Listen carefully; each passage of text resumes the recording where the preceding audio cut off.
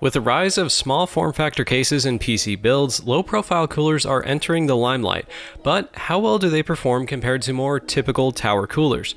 Howdy guys, Ponchato here, and today we'll be answering that question by taking a look at the ShadowRock LP, a low-profile cooler from Be Quiet.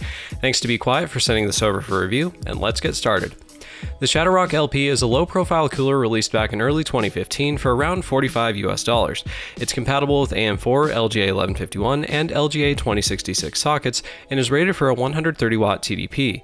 Being a low-profile cooler, the ShadowRock LP is specifically designed to fit into small enclosures like micro ATX slim towers or mini ATX cases. The box has all the details you can expect from Be Quiet, including the rated TDP right on the front of the box, something I've always appreciated from them. The back has the major features listed along with the specs for the cooler and fan. Inside the box right on top is the PureWings 2 fan, the instructions and packing list, and underneath that is the cooler itself.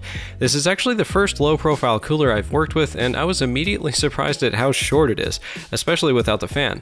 Finally, at the bottom of the box, you'll find all the mounting hardware like the fan clips, backplate, and screws. The heatsink is fundamentally similar to a tower cooler but folded over, an array of aluminum fins supported by copper heat pipes. The base is a near mirror finish and comes with thermal paste pre-applied, so you won't have to mess with trying to use the right amount. The 4 heat pipes are 6mm in diameter, and 2 of them wrap around to support a second, smaller set of fins below the main array. The top of the cooler has a brushed aluminum top plate with caps over the 4 heat pipes, a simple but nice touch to improve the look of the cooler. The 120mm PureWings 2 fan runs between 300 and 1500 RPM, utilizes a rifle bearing, and does not include any LEDs, just Be Quiet's usual all-black design. Overall, the ShadowRock LP is 134mm wide, 122mm long, and only 75.4mm tall. That's quite a bit shorter than a standard PCIe bracket. To install the ShadowRock LP on AM4 systems, the first step is to remove the plastic cover over the base. Just make sure to not touch it since it already has thermal paste applied. Next, you slide the AM4 bridge between the base and the fins. It has some ridges to keep it correctly lined up once it's in. Next, you attach the 2 AM4 hooks to the bridge. This part requires a bit of dexterity because you need to hold the cooler, hold the bridge in place, hold the AM4 hook on the bridge, and then get a screw threaded through the hook. If you slide the bridge out a little bit, it makes the whole process a lot easier. Be Quiet does include a funny little wrench to hold and tighten the screws, but I found it a lot easier to just use a screwdriver through the openings in the heatsink. You only need to tighten these AM4 hooks a few turns, leaving them loose and wobbly so you can get them hooked onto the motherboard. Once you seat the cooler and make sure the hooks are hooked, you alternate tightening both screws until it's all snug. With the screws tightened down, the cooler is very firmly attached. The last step of installation is attaching the fan and plugging it in. The clips hook onto the front of the fan and then press into a channel on the side of the heatsink, pretty standard for most coolers these days. For most CPU coolers, I recommend installing them outside the case, but for a low-profile cooler like this, it's pretty much required.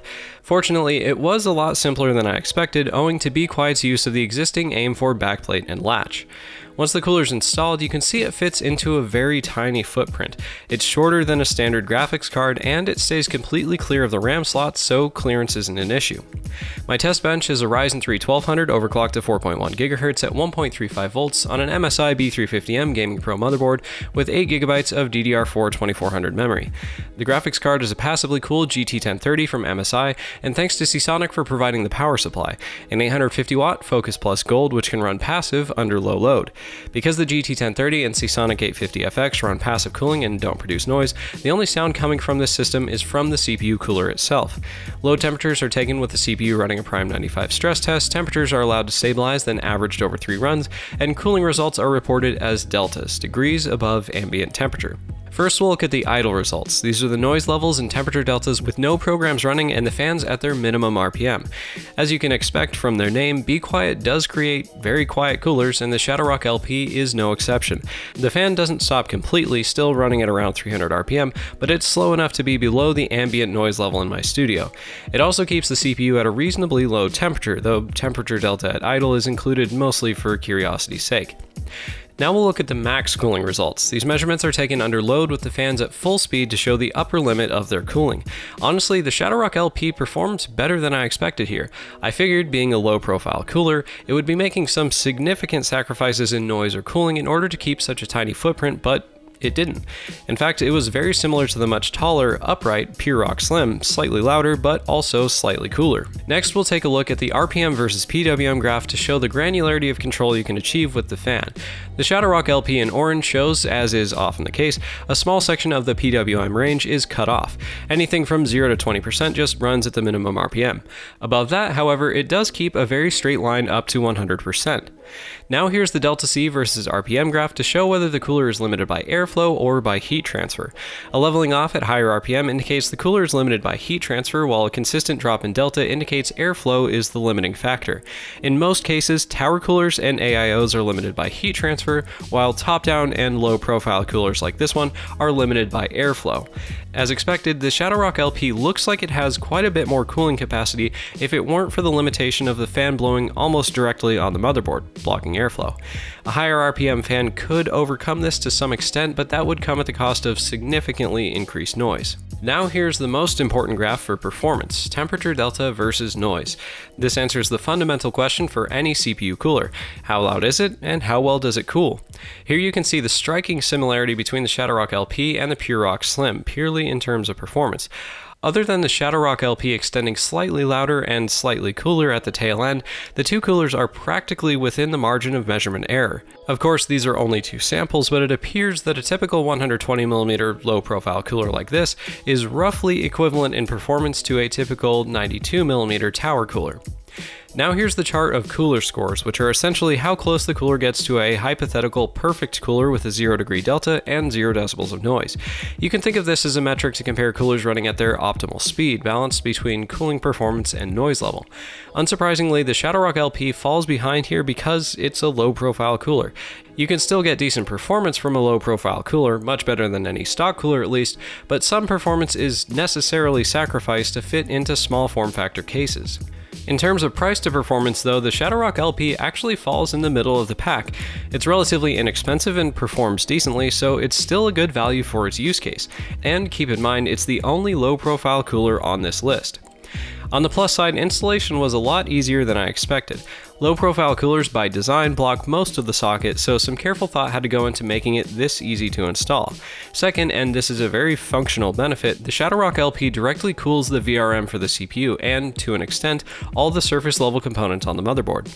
This might be the most underappreciated aspect of low-profile coolers because VRMs, especially those with low-quality or poorly designed heatsinks, can get extremely hot without direct airflow. As for the cons, there's really only one, and it's pretty minor. The fan clips don't have tabs on the side to make them easier to hook onto the heatsink. Other than that, honestly, I don't think there's much to say. Yeah, it doesn't perform as well as tower coolers, but that's part of the territory. Low-profile coolers fit where tower coolers can't. I guess it would be nice for the fan to have a fluid dynamic bearing instead of a rifle bearing. FDBs tend to be more reliable and a little quieter than rifle bearings, but the difference is pretty minute. That and the Shadowrock series is Be Quiet's mid-range. I wouldn't really expect everything to be the absolute best of the best. To answer the question, are low-profile coolers worth it? As long as you're getting it for the right purpose, this one is. If you have a decently sized micro ATX case or a bulky ATX mid-tower, there's really no performance or practical reason to get a low-profile cooler instead of a tower cooler. Personally, I think it's a neat look with a huge fan directly over the CPU socket, but that's probably not why you'd get a low-profile cooler.